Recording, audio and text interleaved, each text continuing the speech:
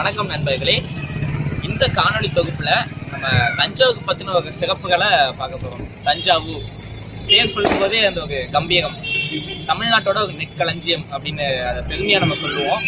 சோழநாடு சோகுடைத்து, பாண்டிய நாடு முத்துடைத்து, சேரநாடு வில்லுடைத்து அப்படிங்கிற பட்டியலில் சோழநாடு சோகுடைத்து அப்படிங்கிற முக்கிய காரணமே வந்து பார்த்தீங்கன்னா தஞ்சை பூமி தான். தஞ்சை பூமி வந்து ஒரு மிகப்பெரிய ஒரு விவசாய பூமியா இருக்கு. இப்போ வரைக்கும் அந்த விவசாய பூமி அப்படிங்கிறது இருந்துட்டே இருக்கு. அப்படிப்பட்ட சிறப்புமிக்க ஒரு தஞ்சாவூர் வந்து பல பொருட்களுக்கு வந்து ஒரு ஃபேமஸாகவே இருக்கு. அதை பற்றின இப்போ நம்ம பார்க்கலாம். தஞ்சாவூர் எங்கே திரும்பினாலும் ஒரு பாரம்பரியமிக்க கோவில்கள், ஒரு ஓவியங்கள், பல சிறப்புகள். தஞ்சாவூர் ஓவியங்கள் அப்படின்னு பேசினாலே வந்து அதுக்கு ஒரு தனி ஒரு தொகுப்பும் தனி ஒரு நேரம் காலமும் தேவை. அதை அப்பேற்பட்ட ஒரு அவ்வளோ சிறப்புகள் இருக்க ஒரு விஷயத்த இந்த ஒரு சின்ன ஒரு நேரத்துக்குள்ள அடக்கி பேச வந்து நம்ம இல்லை.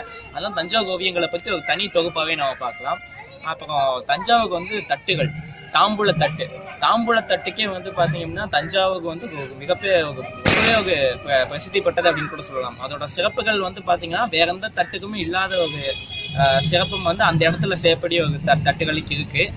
அடுத்ததாக வந்து தஞ்சாவூர் தலையாட்டி பொம்மை. இதை பற்றி வந்து நம்ம ரொம்ப கொஞ்சம் அதிகமாகவே பார்க்கலாம். தஞ்சாவூர் தலையாட்டி பொம்மை அப்படின்னு சொன்னாலே வந்து குழந்தைகள் முகத்தில் ஒரு பெரிய சந்தோஷமாக நம்ம பார்க்கலாம். அப்படிப்பட்ட சிறப்பு இருந்ததா வந்து பார்த்தீங்க அப்படின்னா தஞ்சாவூர் தலையாட்டி பொம்மை.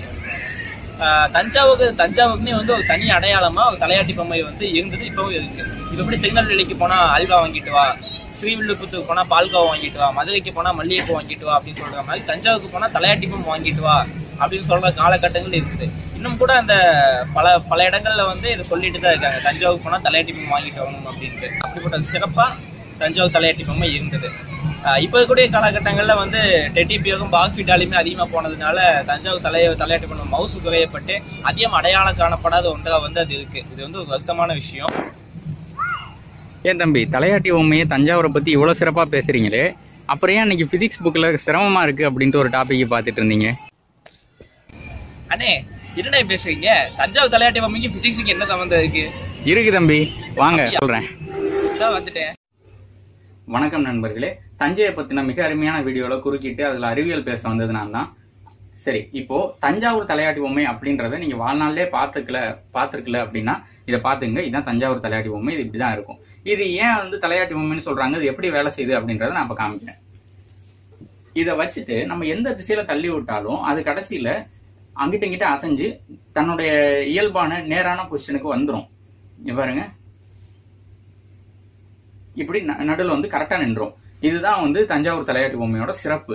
இது ஒரு சாதாரண ஒரு புவிசார் குறியீடா மட்டும் பார்க்காம தஞ்சையோட அடையாளம், இது கலை நயமிக்க ஒரு பொருள் அப்படின்னு சொல்லி பார்க்காம இதுல நம்ம எப்படி பார்க்க வேண்டும் அப்படின்னா, இது ஒரு அறிவியல் ரீதியான பொம்மை, ஒரு சென்டர் ஆஃப் கிராவிட்டி அப்படின்னக்கூடிய புவியீர்ப்பு மையத்தை தெளிவா விளக்கக்கூடிய ஒரு பொம்மை. இது நம்ம வந்து பாடத்துல படிச்சிருப்போம். Stable equilibrium, unstable equilibrium, neutral equilibrium அப்படின்னு சொல்லி 3 ஈக்குலிபிரியம் படிச்சிருப்போம். பொருள் சமநிலையில இருக்கிறத விளக்கக்கூடிய அந்த 3 விதமான கான்செப்டை படிக்கும்போது நமக்கு அதை புரிஞ்சுக்கிறதுக்கு சில சிரமம் இருக்கும். அந்த சிரமம் இல்லாம இந்த தஞ்சாவூர் தலையாட்டி பொம்மையை விளையாட்டு போக்குல நம்ம வந்து புரிஞ்சுக்கலாம். இது வந்து ஸ்டேபிள் ஈக்குலிபிரியமா இருக்குது. அது எப்படி எதனால இப்படி இருக்கு அப்படின்னு சொல்லி நம்ம பார்க்கலாம். இப்போ ஒரு பொருள் வந்து நிலையா நிக்கணும் அப்படின்னா அதுக்கு ஒரே ஒரு கண்டிஷன் தான், அதோட புவியீர்ப்பு மையம், அதாவது சென்டர் ஆஃப் கிராவிட்டி. அந்த பொருள் எந்த கீழே அதோட பேஸ் இருக்கு இல்லையா, எந்த இடத்துல அது கீழே வந்து தரையில தொடுதோ அந்த பேஸ் அதுக்கு நேரா இருந்துச்சு அப்படின்னா அந்த பொருள் வந்து கீழே விழாது, அல்லது அது நிலையா நிற்கும் அப்படின்னு சொல்லலாம். அது வந்து ஈக்குலிபிரியம் அப்படின்னு சொல்றோம். இப்போ அந்த சென்டர் ஆஃப் கிராவிட்டி அந்த பேஸ் லைனை தாண்டி வெளியே போகுது அப்படின்றப்போ அந்த பொருள் கீழே விழுந்துரும். அப்போ அது ஈக்குலிபிரியம்ல இல்லை அப்படின்னு சொல்லலாம். இப்போ அதை விளக்கக்கூடிய வகையில நம்ம சில பொருட்களை பார்க்கலாம். இப்போ வந்து அந்த பக்கத்துல என்கிட்ட ஒரு ரிமோட் இருக்கு, அதை இப்படி வைக்கிறேன். புவியீர்ப்பு மையம் இருக்கு, இது பேஸ் இருக்கு. இது சரியா அந்த புவியீர்ப்பு மையத்தை வந்து அந்த பேஸுக்கு நேரா கீழே நிறுத்திட்டேன் அப்படின்னா இந்த ரிமோட்டும் நிற்கும் தான். ஆனா அதுல என்ன பிரச்சனைனா, சின்ன ஒரு டிஸ்டர்பன்ஸ் இருந்துச்சுன்னா கூட அந்த புவியீர்ப்பு மையம் அதோட பேஸ் லைன்ல இருந்து கொஞ்சம் நகர்ந்துருது, அதனால அது கீழே விழுந்துருது. சரி, இதை வந்து அன்ஸ்டேபிள் ஈக்குலிபிரியம் அப்படின்னு சொல்லுவோம். நேரா நின்னுச்சு அப்படின்னா அது ஸ்டேபிள் ஈக்குலிபிரியம் அப்படின்னு சொல்லுவோம். இப்போ இந்த பொம்மை எவ்வளவு தள்ளினாலும் அது கீழே விழ மாட்டேங்குது, சென்டர் ஆஃப் கிராவிட்டி அதோட பேஸ்க்குள்ளே வந்துருது அப்படின்னு அதை அர்த்தம் எடுத்துக்கலாம். அது எப்படி இது மாதிரி நடக்குது? இப்போ இந்த பொம்மையை டிசைன் பண்றது இப்படி யார் வேணா இந்த ஷேப்ல செஞ்சா அது நின்றுமா அப்படின்னா அப்படி நிக்காது. அது ஏன் அப்படின்ற காரணத்தை நம்ம இப்ப பார்க்க போறோம். அந்த எளிதா உங்களுக்கு விளக்கம் சொல்றதுக்காக நான் இப்போ வந்து இந்த அட்டையை வந்து கிட்டத்தட்ட அதோட ஷேப்ல நான் வெட்டி எடுத்திருக்கேன். இப்போ இதை பாருங்க. இப்போ இதுல என்ன தெரியுது அப்படின்னா, இதோட பேஸ், அந்த தஞ்சாவூர் தலையாட்டி பொம்மையோட பேஸ், அதோடைய மேல இருக்கக்கூடிய அந்த கூம்பு வடிவம். சரி, இப்ப இந்த நேர்கோட்டுல நான் வந்து இப்போ ஒரு நூல் கட்டி தொங்க விட்டுருக்கேன். ஏன்னா பேஸுக்கும் அந்த சென்டர் ஆஃப் கிராவிட்டி ஒவ்வொரு இடத்துல நம்ம வந்து அஸ்யூம் பண்ண போறோம். இப்ப இந்த பொருளோட மொத்த எடை எந்த புள்ளியில வந்து குவியுதோ அதைத்தான் சென்டர் ஆஃப் கிராவிட்டி அப்படின்னு சொல்லுவோம். இப்ப அந்த சென்டர் ஆஃப் கிராவிட்டி இந்த பொருளுக்கு எங்கெங்கெல்லாம் இருக்க வாய்ப்பு இருக்கு அப்படின்றத நம்ம அனலைஸ் பண்ணி பார்க்க போறோம். ஒண்ணு, இந்த பேஸும் அந்த மேல இருக்கிற கூம்போடியும் சேரக்கூடிய அந்த இணையக்கூடிய அந்த நேர்கோட்டுல நடுவுல இருக்கலாம், இல்ல அதுக்கு மேல இருக்கலாம், இல்ல அது கீழே இருக்கலாம். அவ்வளவுதான் பாசிபிலிட்டி. இப்போ அதுக்கு மேல இருந்தா என்ன பண்ணலாம், எப்படி இது வந்து பிஹேவ் பண்ணும் அப்படின்றத நம்ம பார்க்க போறோம். நமக்கு வந்து சென்டர் ஆஃப் கிராவிட்டி இந்த இடத்துல இருக்கு அப்படின்னு சொல்லி நம்ம வந்து அஸ்யூம் பண்ணியிருக்கோம்.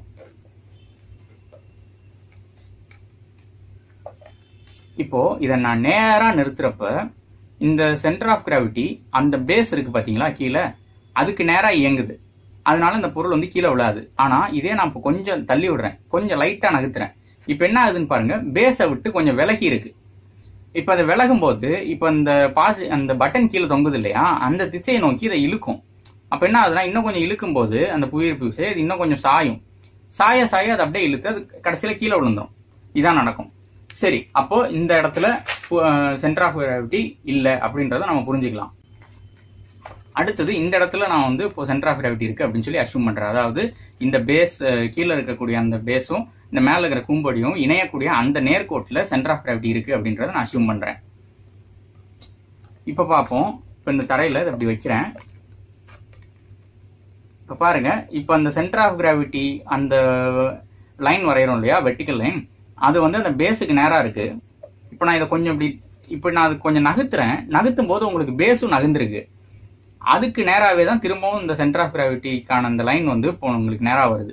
இன்னும் கொஞ்சம் திருப்புறேன், அப்பயும் அந்த பேஸுக்குள்ளேயே வருது. இன்னும் கொஞ்சம் திருப்புறேன், அப்பயும் பேஸுக்குள்ளேயே வருது. இப்ப இது என்ன அர்த்தம் அப்படின்னா, இந்த மாதிரி இருந்துச்சுன்னா என்ன அர்த்தம் அப்படின்னா, பொம்மையை நான் எந்த பொசிஷன்ல வைக்கிறேனோ அதே பொசிஷன்ல அது அப்படியே நின்னுக்கும். அதாவது இப்படி இருக்கிற பொம்மையை கொஞ்சம் இப்படி அசைச்சு இங்க அப்படியே கை எடுக்கிறேன் அப்படின்னா அது இங்கேயே தான் நிற்கும் அப்படின்றதுதான் அர்த்தம். அப்படி நம்ம பொம்மை இல்ல, நம்ம இப்படி வச்சுட்டு கை எடுத்தோம்னா அது நேரா போயிருது. அதனால சென்டர் ஆஃப் கிராவிட்டி இந்த இடத்துல இருக்க வாய்ப்பு இல்லை. அப்போ இந்த பொம்மைகளுக்கு சென்டர் ஆஃப் கிராவிட்டி வேற எங்க இருக்க வாய்ப்பு இருக்கு? அடுத்து சொல்லட்டப்ப வந்து நான் இன்னும் கொஞ்சம் கீழே இறக்கி ஓட்டுறேன். அதாவது அந்த லைனை விட இன்னும் கீழே இறங்கிருச்சு. இப்ப நம்ம வச்சு பார்க்கலாம். இதோட பேஸ் இங்க இருக்கு. நான் இதை கொஞ்சம் திருப்புறேன். இப்ப என்ன ஆகுது அப்படின்னா, பேஸ் எனக்கு வந்து ரைட் சைடு இருக்கு, எனக்கு ரைட் சைட்ல இருக்கு. ஆனா சென்டர் ஆஃப் கிராவிட்டி லெஃப்ட் சைட்ல இருக்கு. அப்ப என்ன ஆகும்னா, இது அப்படியே இன்னும் கொஞ்சம் இந்த பக்கம் இந்த திசையை நோக்கி இழுக்கும். நேரா வந்துருச்சா? ஆனா இப்ப இங்கிட்ட இருந்து இப்படி திரும்பின விசைனால இது என்ன ஆகும்னா, இந்த இனர்ஷியானால இந்த சைடு வந்த ஃபோர்ஸுக்கு அது இன்னும் கொஞ்சம் இந்த பக்கம் தான் திரும்ப நகரும். ஒரு ஆசிலேஷன் இருக்கும். அப்ப என்ன ஆகுது அப்படின்னா, இப்ப இந்த லைன் பாருங்க, பேஸ் இந்த பக்கம் இருக்கு, ஆனா லைன் அந்த திசையில இருக்கு. அதனால இப்ப திரும்ப அந்த திசையை நோக்கி இழுக்கும். அப்ப திரும்ப இது இப்படி ஆடுது. ஆக இந்த பக்கம் இப்படியே ஆசிலேட் ஆகி கடைசியில எங்க வரும் அப்படின்னா, நேரா நடுவுல வந்து இப்படி நின்றோம். இதுதான் அந்த பொம்மை செயல்படுற விதம். அதனாலதான் இந்த பொம்மை எவ்வளவு அசைச்சாலும் ஸ்டேபிளா இருக்கு. தஞ்சாவூர் தலையாட்டி பொம்மைக்கு பின்னாடி இருக்கக்கூடிய அந்த புவியீர்ப்பு மையத்தோடைய கான்செப்ட் இதுதான். நீங்க யாரு வேணாலும் எந்த ஷேப்ல வேணா செஞ்சிடலாம், இல்ல இந்த ஷேப்ல எந்த பொருளை வச்சு வேணா எப்படி வேணா செஞ்சிடலாம் அப்படின்னா இந்த பொம்மை இந்த மாதிரி அசைஞ்சு கரெக்டா நிக்காது. அதுக்கு சரியா அந்த புவியீர்ப்பு மையம் இந்த கோட்டுக்கு கீழே வர்ற மாதிரி எடை அதிகமா இந்த பக்கம் கொடுத்து மேல எடை குறைவா இதை வந்து தயாரிக்கணும். இந்த மாதிரி தயாரிச்ச காரணத்தினாலதான் இது தஞ்சையோட புவிசார் குறியீடா இருக்கு. இன்னுமே இது ஒரு அறிவியல் பொம்மையா நம்ம வந்து பார்க்க வேண்டிய ஒரு கட்டாயம் இருக்கு. இந்த பொம்மை எனக்கு சின்ன குழந்தையா இருக்கும்போது கிஃப்ட் பண்ண என் அத்தைக்கு ரொம்ப தேங்க்ஸ்.